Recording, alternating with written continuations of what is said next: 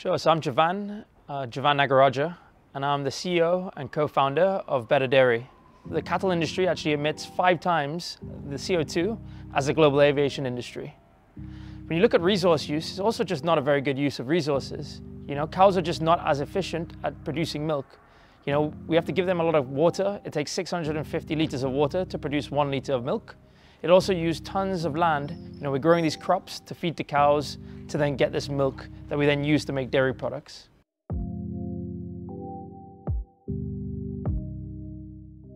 And so when you look at plant-based alternatives, a lot of the time, while they are a partial solution, they are often, lacking in either nutrition, functionality, or flavor.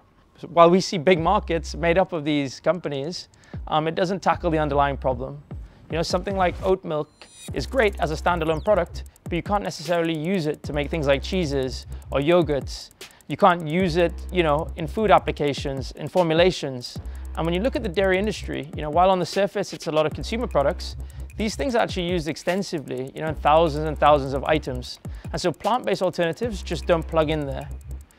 I think alongside that, it also actually relies on a shift in consumer behavior, and we believe that the way to get to the, mass audience and the biggest change is actually swapping like-for-like ingredients, which allows food producers to give items that are very sustainable, while also consumers have products that they already know and love. So it doesn't actually require that shift in consumer behavior and consumer palate.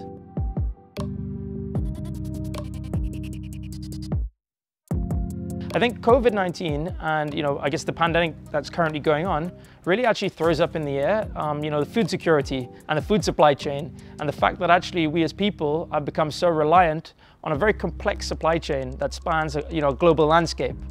And so as these things start breaking down, as you see in America, with the poultry industry or the meat industry or even dairy farms that are starting to break down, by being able to control one's supply chain, it actually is a massive, massive, benefit on a country level, on a company level.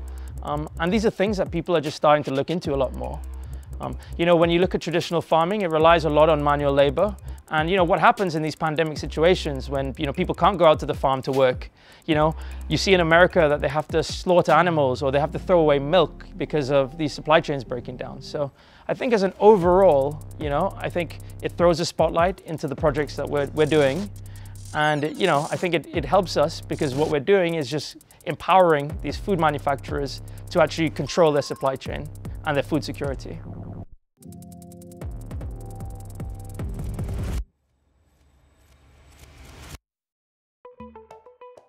So at Better Dairy, we're using synthetic biology and yeast fermentation to make milk in a process very similar to brewing beer.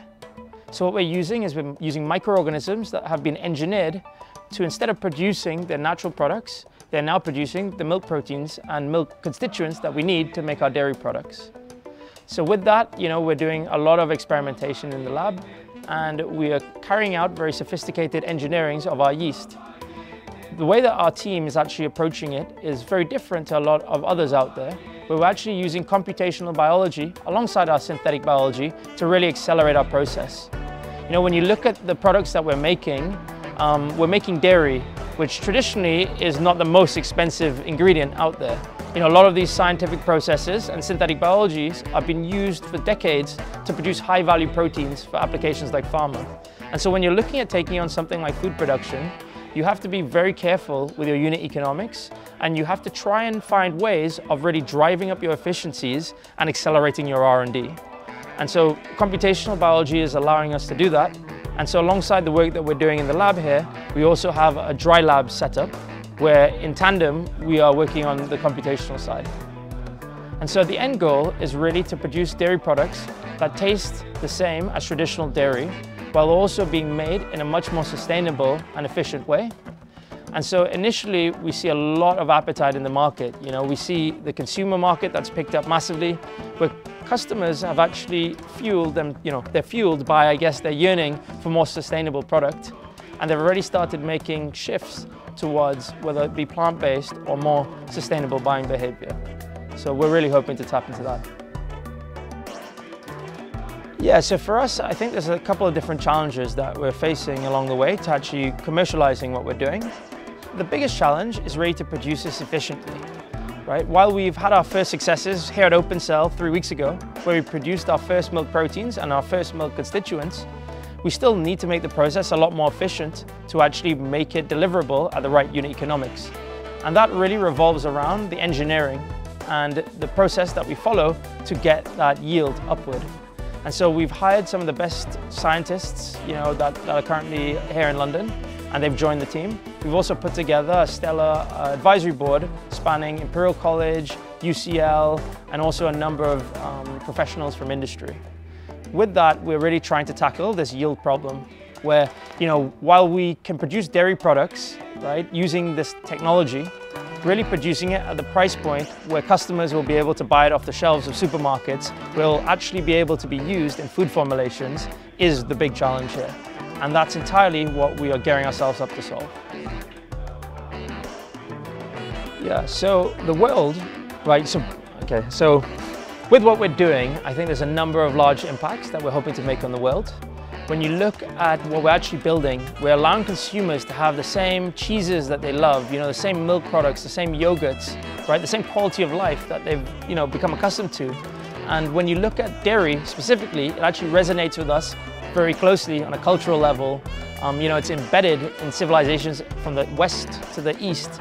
And so what we're doing is we're enabling people to continue to have these same products, while also having the impacts on the environment that we want, on animal welfare that we want. And so this is the only real way to do things, because when you look at growing populations, the fact that dairy demand is on the rise, things are only going to get worse, right? Whether it be greenhouse gas emissions, the ozone, whether it be animal welfare, these things are all going to be tackled by us bringing our products to market. So for the last 6 years, I've been building and scaling food tech companies in the UK and also across Europe. So I've been very passionate about this space, and I've been looking at ways to disrupt it in a more meaningful way. In the past, it's really been around technological solutions and software, and using that to enable, the distribution of food and just tightening up some of the inefficiencies there.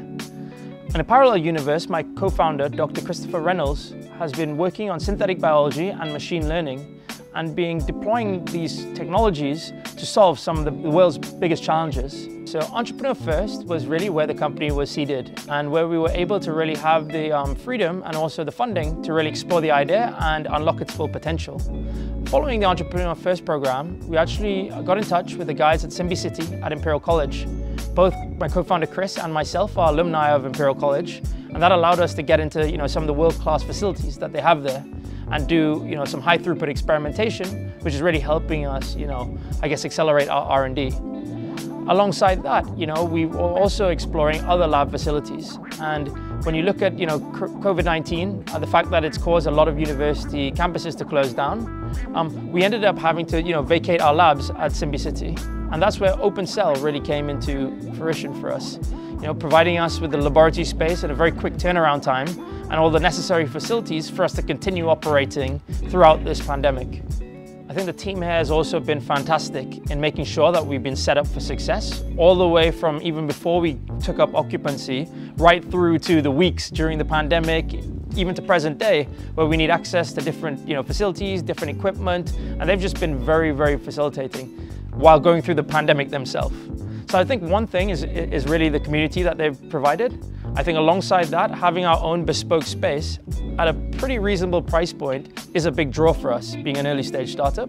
The sole occupancy is very useful for us in this pandemic, because we can continue to operate while also, being mindful of the health of our staff and the security and safety there. When you look at the equipment that they have here, for the very modest price that we pay per month, we actually also get access to a lot of good equipment that we need to actually progress our science. So whether that be incubators or shake flasks or the right refrigerators, for an early stage startup, these are things that are just prohibitive for us to buy ourselves.